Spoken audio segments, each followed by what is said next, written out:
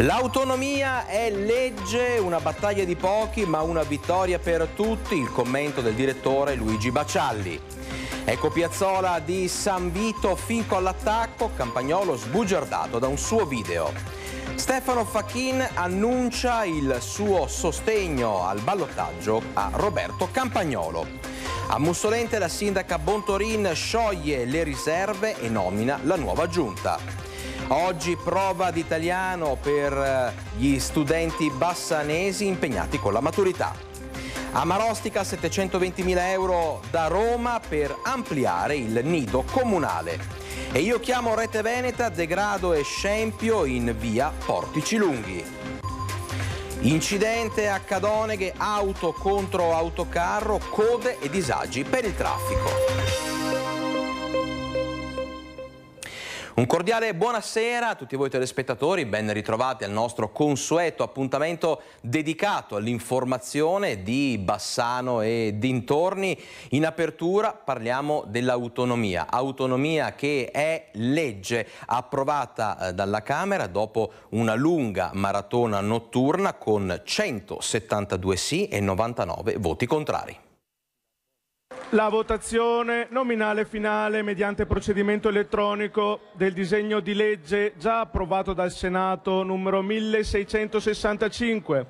Disposizioni per l'attuazione dell'autonomia differenziata delle regioni a statuto ordinario ai sensi dell'articolo 116 terzo comma della Costituzione. La votazione è aperta. Sono le 7:40 quando, dopo una seduta a fiume durata tutta la notte, il presidente della Camera dei Deputati Lorenzo Fontana apre la votazione. Poco più di un minuto. Ecco il risultato. La votazione è chiusa. Presenti 262, votanti 271, maggioranza 136, favorevoli 172, contrari 99. La Camera approva.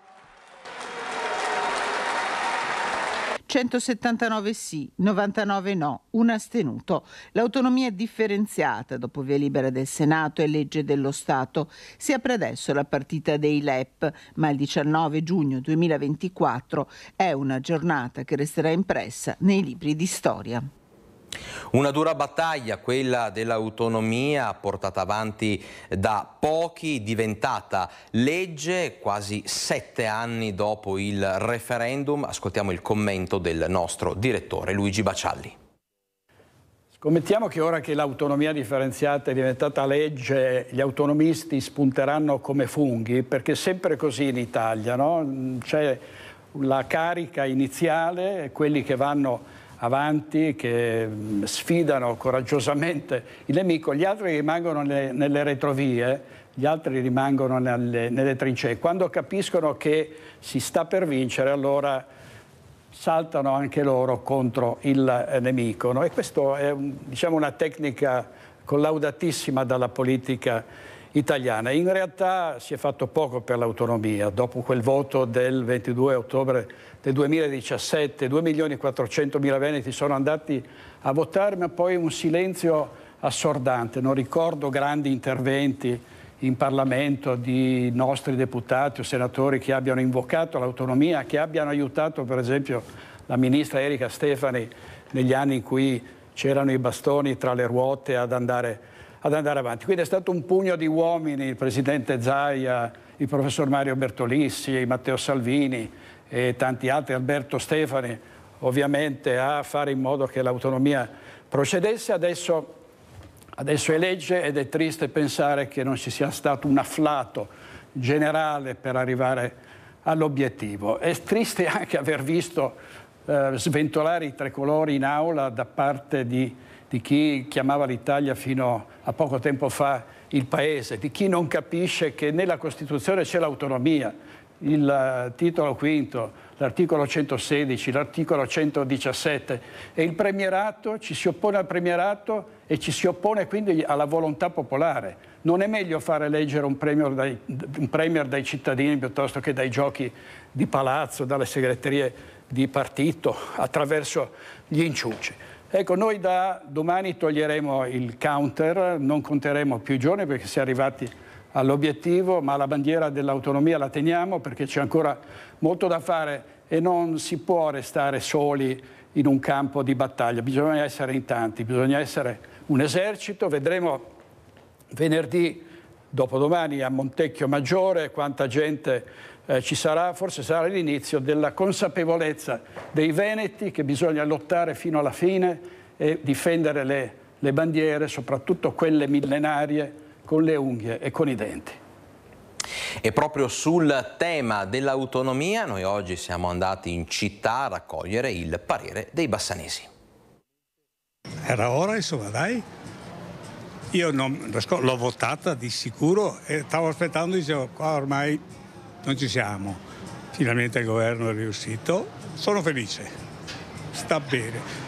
E va bene che gli altri, è inutile che dicano, impareranno eventualmente a risparmiare, chi spende troppo e via così, dai. Ho votato sì quella volta, non ho cambiato idea. Quindi è una cosa positiva secondo lei l'autonomia differenziata? Se fatta bene sì. Sulla scuola e altre cose così è meglio che sia gestita a livello nazionale. La sanità c'è il pro e il contro. L'autonomia, se guardi le regioni limitrofe, può avere un senso se poi questa autonomia viene usata correttamente. Abbiamo dei vicini di casa che sono un esempio, possiamo anche dire sotto certi aspetti, però non so se è la soluzione per una nazione come l'Italia, avere 21 regioni autonome. Cosa potrebbe migliorare secondo lei? Tutto basta guardare il Trentino e noi la differenza. Da buona veneta sono d'accordo. Per me che ogni regione sia autosufficiente e si regoli come vuole è la cosa più giusta da fare. Non è possibile fare una cosa del genere in Italia, sono divisive queste cose, non ne abbiamo bisogno assolutamente. Non si può dividere l'Italia in due, l'Italia è una. Fissare i livelli essenziali delle prestazioni non aiuterà? Non saranno in grado di farlo. Se usata in una maniera corretta può essere una cosa bella, se usata in una maniera corretta, perché siamo in politica e la cosa non è così scontata. Questo dunque il parere dei bassanesi in quella che comunque è una giornata che entra a far parte della storia del Veneto. Continueremo a parlarne nei prossimi giorni. Adesso cambiamo argomento e parliamo di politica cittadina con il duro attacco di Nicola Finco al suo rivale Roberto Campagnolo sul tema dell'ecopiazzola di San Vito. Bisogna lavorare sulla riorganizzazione del sistema, creando un sistema misto con il porta a porta e le isole ecologiche per tirare via i bidoni nei centri densamente popolati e fare una grossa campagna di informazione, costante campagna di informazione con i cittadini. Questo video, pubblicato sui social da Roberto Campagnolo, diventa benzina sul fuoco della polemica per l'ecopiazzola di San Vito.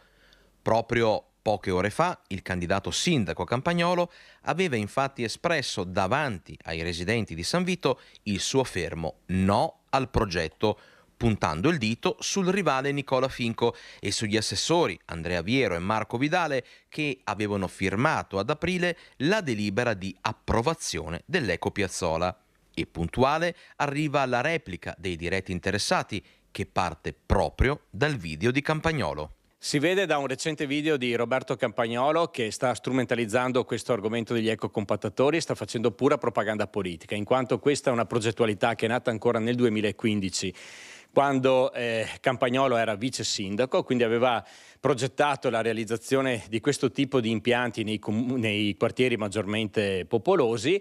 Oggi si erge a paladino di San Vito quando vediamo che in realtà ci sono delibere che parlano, ci sono riunioni convocate nel 2017 proprio del vice sindaco Campagnolo che voleva inserire questo tipo di ecocompattatori proprio a San Vito, quindi oggi dire che lui è contrario è pura propaganda politica.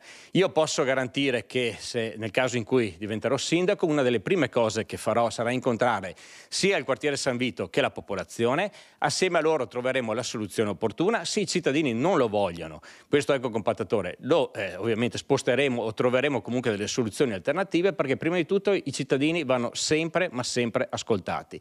Quindi io posso garantire la mia parola, a differenza di chi a seconda del periodo a volte si dice favorevole e a volte si dice contrario. Restiamo in tema di elezioni amministrative in città, perché oggi in conferenza stampa Stefano Facchin ha annunciato di staccarsi da impegno per Bassano e di votare al ballottaggio per Roberto Campagnolo. La mia decisione da uomo di centrodestra, che continuerà a rimanere sempre di centrodestra, ma nel momento attuale che sta vivendo la città di Bassano del Grappa, ho deciso di votare Roberto Campagnolo perché penso che sia la persona giusta per poter governare la città di Bassano.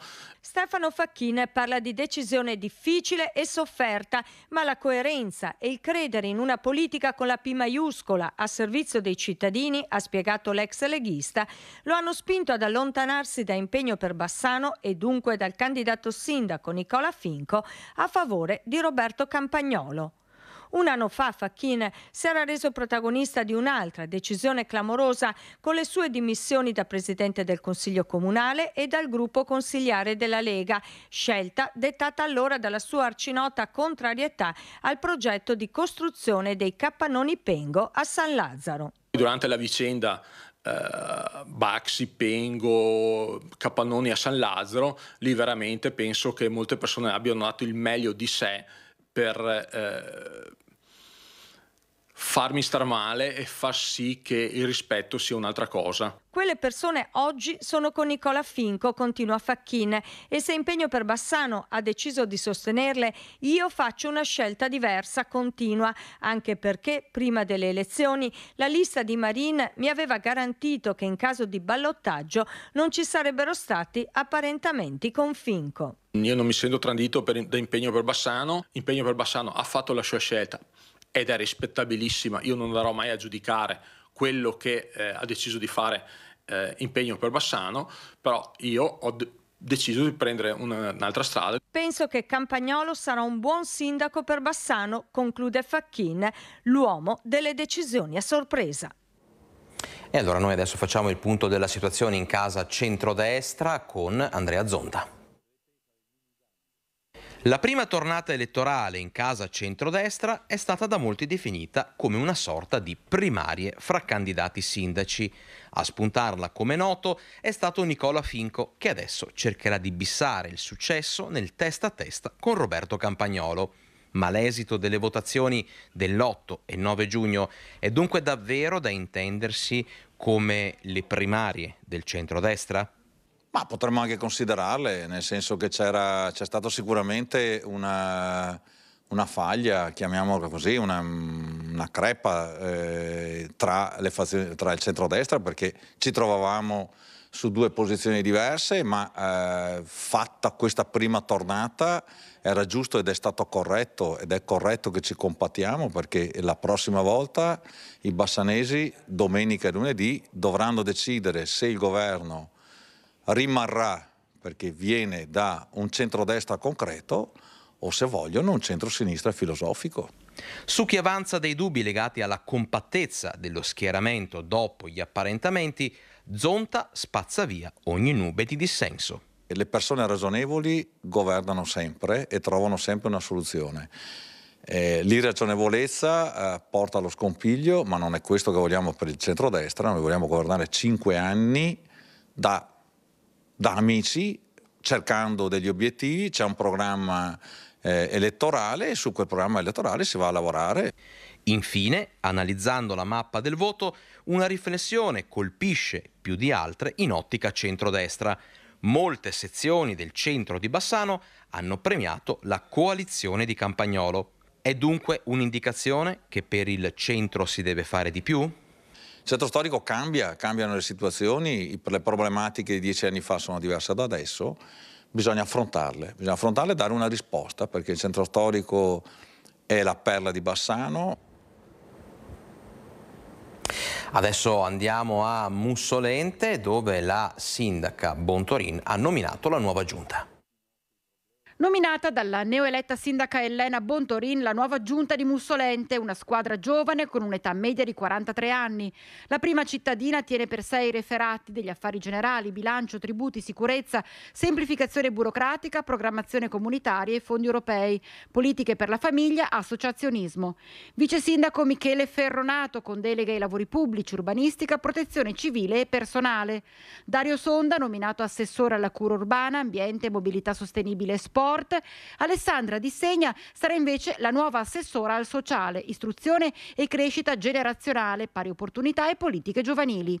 A Silvia Patuzzi gli assessorati allo sviluppo culturale, turistico ed economico del territorio. Il sindaco uscente Cristiano Montagner, capogruppo di maggioranza, andrà in supporto agli assessori per specifiche materie assieme ai 3 consiglieri Andrea Dalla Rosa, Chiara Sonda e Francesco Zarpellon. Il primo consiglio comunale è fissato per lunedì prossimo, 24 giugno, alle 20:30. Chiudiamo qui la pagina politica ricordandovi la diretta, la maratona elettorale di lunedì con lo spoglio per quello che riguarda il ballottaggio a Bassano, ma non solo, in tutti i comuni coinvolti dal appunto ballottaggio a partire dalle 13:30 in diretta su Rete Veneta. Adesso cambiamo argomento, ci spostiamo a Marostica dove è arrivato un importante finanziamento per il nido comunale. 720.000 euro per il nido comunale Il Trenino di Marostica, che vanno ad aggiungersi ai 93.000 già ottenuti nel 2023 per l'efficientamento energetico della struttura, i cui lavori hanno visto il rifacimento del tetto e in questi giorni partiranno la sostituzione dei serramenti e la realizzazione del cappotto. Il nuovo finanziamento da Roma servirà per l'ampliamento della scuola con la realizzazione di una nuova ala che permetterà di accogliere ulteriori 30 bambini, andando così incontro alle esigenze sempre maggiori delle giovani famiglie presenti sul territorio. Ancora una volta la prova che il Ministero ci premia negli indirizzi che stiamo dando e sarà un altro grande risultato per la nostra comunità. Un grande lavoro di squadra che vedrà beneficiare i nostri concittadini e le famiglie più giovani che tanto richiedono dei posti in aggiunta presso il nostro nido comunale. Oggi al via la prima prova scritta di maturità, parliamo di italiano, abbiamo raccolto l'emozione dei ragazzi. Sono 1.502 gli studenti e le studentesse delle scuole superiori bassanesi, cui si aggiungono i 124 di Asiago, 120 dell'Artistico di Nove e 175 di Breganze, che hanno affrontato la prima prova scritta della maturità. Italiano, le tracce hanno riguardato Ungaretti e Pirandello per l'analisi del testo, storia, diritto e arte per il testo argomentativo e infine il tema di attualità tra l'elogio dell'imperfezione di Rita Levi Montalcini e il confronto tra i cari vecchi diari e i moderni profili social. 6 ore di sessione e via, rotto il ghiaccio, superato il primo scoglio del tanto temuto esame di maturità in attesa del secondo scritto di indirizzo. Io ho scelto la tipologia C2, è andata abbastanza bene, sapevo già di cosa parlare, mi aspettavo un po' si parlasse insomma di tecnologia, quindi in questo caso nei social, l'alternativa era intelligenza artificiale, quindi un po' mi ero già preparato. Ho scelto la B2, era sull'Italia, parlava in generale dell'Italia, penso sia andata abbastanza bene. Ho scelto la B2 sulla bellezza e sulla tutela del patrimonio e è andata abbastanza bene, dai, la traccia era buona, mi è piaciuta. Io ho scelto la traccia di letteratura, la prima diciamo era su Ungaretti e diciamo che è quella che mi è risultata più fattibile in quel momento e speriamo bene. È andata abbastanza bene, dai, pensavo fosse molto più impegnativa. La simulazione secondo me è stata più impegnativa rispetto all'esame, però è andata bene. Domani cosa vi aspetta? Domani prova di economia turistica. Quando ho fatto la domanda domani cosa vi aspetta, tu hai detto una cosa chiarissima. L'inferno. C'è uscito Ungaretti e Pirandello e ho preferito scegliere Ungaretti dato che il tema della guerra era più attuale anche. Sei soddisfatto di quello che hai fatto? Sì, mi è andata bene, sì, sono soddisfatto. Sì, speriamo domani vada meglio anche. Domani cosa c'è? Sistemi e reti abbiamo noi. C'è un gesto scaramantico, qualcosa di scaramantico che fai o no? Sei proprio tranquilla? La mia filosofia è tirare un sorriso per non tirare le cuoia. Insomma, sì. Insomma, in bocca al lupo a tutti gli studenti impegnati negli esami di maturità. Adesso cambiamo decisamente argomento, parliamo dell'ennesima segnalazione di degrado in via Portici Lunghi. Via Portici Lunghi, siamo tornati in questa strada a 2 passi dal centro storico di Bassano. Solo un anno fa, vi ricorderete, proprio qui era stato abbandonato un divano assieme a tutta una serie di rifiuti. C'erano scritte tante sulle pareti e sulle vetrate, se ne sono aggiunte altre, sono soprattutto parolacce e quant'altro, ma vedete anche i danni che sono stati provocati sulle vetrine, sulle vetrate che sono state distrutte dai tanti vandali che tutte le notti si ritrovano in questa zona specifica a 2 passi, vogliamo sottolinearlo ancora una volta, del centro storico di Bassano del Grappa. E ovviamente continuano ad arrivare alla nostra redazione segnalazioni da parte dei residenti della zona di via Portici Lunghi, perché le persone sono stanche di tanto degrado e dei rumori che ogni sera, ogni notte, soprattutto nel fine settimana, sono costrette a sorbirsi senza che nessuno faccia niente per arginare questo fenomeno. L'area è sorvegliata, almeno così si legge nei cartelli affissi a ridosso del condominio. Ci sono le telecamere, ma non si sa se funzionino. Di certo c'è che, nel caso fossero attive, nessuno fa nulla per cercare di risalire agli autori di questo vero e proprio scempio di una specifica area a ridosso del cuore di una città che si vanta ad essere città d'arte come Bassano. E adesso un appuntamento legato all'arte della ceramica. Il rumore operoso dei tasti premuti per scrivere pagine di storia, di emozioni, di vita quotidiana e lavorativa. Un ronzio che si sposa con i rumori dei macchinari, delle nostre industrie, delle aziende, delle botteghe e che forma una colonna sonora in grado di raccontare il Veneto. Olivetti, storie da una collezione, è stato proprio questo, un incontro che ha lasciato il segno all'interno della rassegna 300 storie pop nel teatrino della collezione Costenaro Assicurazioni. Ma gli incontri non finiscono qui. L'argomento è di venerdì 21 giugno, ore 18:30, sempre presso il teatrino della collezione Costenaro. Appunto si parlerà di decorazione pittorica della ceramica.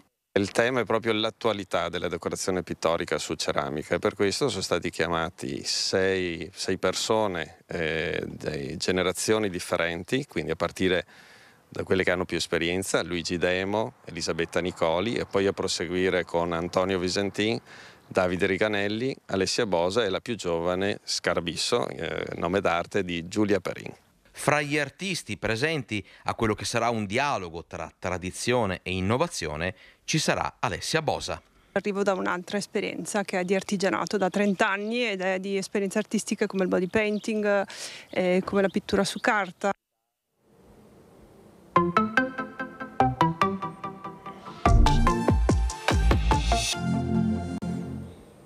Incidente in mattinata lungo la 308 del Santo, sotto accusa la velocità. È finito fuori strada con il muso nel senso opposto di marcia dopo aver urtato un autocarro.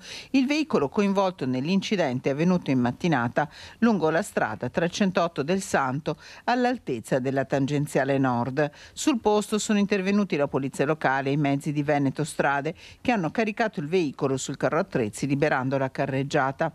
Immediate si erano formate delle code tra le possibili cause dell'incidente e la velocità lungo una delle arterie più trafficate di tutta la regione. Cambio al vertice della stazione dei Carabinieri di Cittadella. Cambio al vertice della stazione dei Carabinieri di Cittadella. Il luogotenente Renato Lago, dopo 41 anni di servizio effettivo nell'Arma dei Carabinieri, andrà in pensione. Al suo posto il luogotenente Luca Sarto, 52 anni, originario di Este, si è arruolato nell'Arma dei Carabinieri il 15 settembre del 1992.